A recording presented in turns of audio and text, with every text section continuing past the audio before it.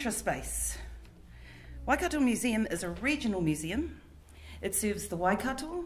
I'm employed as the curator of art. Now, that could be concept leading, that could be a whole number of things, but there is a quarter of the calendar dedicated to the visual arts. The rest are tangata whenua, social history and science. Now, you see the problem with this, for me as an artist who's completely about art, is that the art is people's place, which is I'm a complete 100% advocate for, but it's not necessarily the place that art happens like in a gallery space. Museum, gallery, not always holding hands. And as you see, we have a very full chock-a-block timetable, so this is just an old example. And so space is at a premium. It's very difficult to actually find space for contemporary art or experimental art to occur. So how much space do I really need? You might think, oh well, just sort out the timetable, why don't you? But look at that. That's a little ant. That's from the Art Award.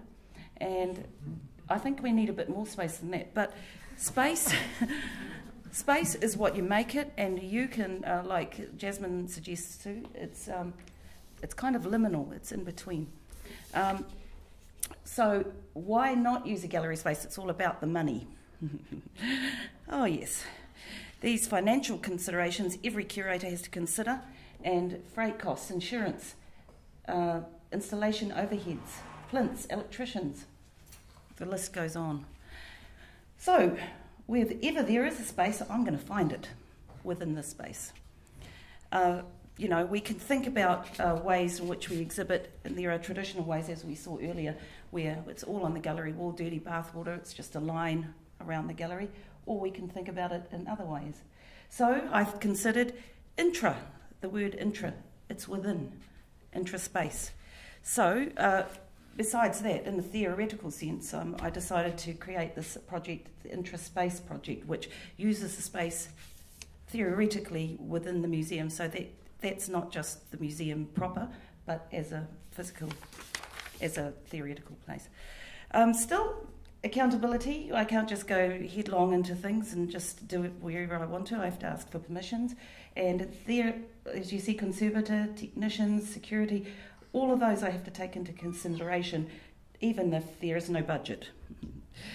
And how do we promote this? How do I promote this? There's a real exhibition happening under a stairwell somewhere, but how do we do it? Through YouTube, through social media sites. Social media sites, well, love them or hate them, that it's a reality and it's a growing trend, although there is some evidence that doesn't always work. But here we have a space. I'm just going to move on. I'm talking too much. This is underneath the stairwell. This is one of my favourite spaces. It goes towards the workshop. And Sharam Entekavi is a famous German artist. Well, he's actually Iranian, but he agreed to show his work in this lowly space.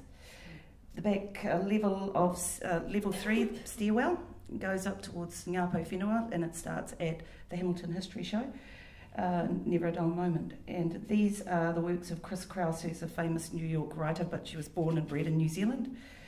As you can see, it's atypical space. This is another part of the corridor.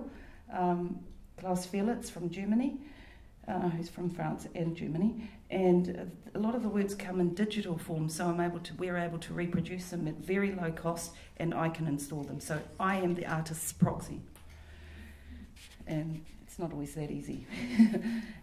George Rump, this is down going towards collection storage by the lifts, and there's a little image there. And as you can see, this is a little genius of a 16-year-old photographer. So it's also promoting emerging artists as well as international and experimental artists. Florian Heinke, also he's from Frankfurt. This was exhibited in the empty canvas restaurant windows. It's now covered over, but as you can see, this guy sent all of his stuff from Germany. So artists can be as participatory as they want to be. And Emmett Snake Beings, you must know who he is. Now, this is our first of the CCTV footage performances, where we gather we get the performance footage and it goes onto YouTube. And Abel has been assisting me with that. that's Emmett doing a little ritual at the back of the museum. I think, yeah, he actually bowed to some of the people coming in, so it was quite hilarious. Hey, it's not moving. And in the lecture theatre foyer here, there's that window space, as you can see, and this is moth. This is a little cardboard installation. So window spaces, anywhere there is space that is non-gallery, it's going to happen. This is the back stairwell leading to our staff room. So feel free to ask me if you want a tour at some stage, just not today. This is Lorraine Taurerewa, who's becoming a really big name in New York. Beautiful reproduction of her watercolour works. This is outside by the car park. You may have seen them. Some kids think they're wanted posters, but they're not. This is Fiona Jack's poster series of the port workers who were striking, and it was really poignant at the time to exhibit their work since they were still on strike. So it was really fortunate.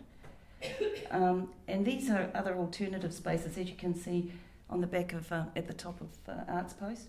There goes Tamiiti's face. Regan Tamanui, who's a very famous, he's been subsumed by the Australian art game. Yeah, he's a graffiti artist, but he's also an artist in his own right. Yeah, these are spaces that I intend to use at some stage for somebody's work. And it's me. See? Holding a sign, making sure that you know that it's within spaces. And non-gallery space. This is my final slide. Anywhere that's orange is where I'm going to exhibit works of experimental artists and art that pushes boundaries that I can't necessarily show here. Cheers.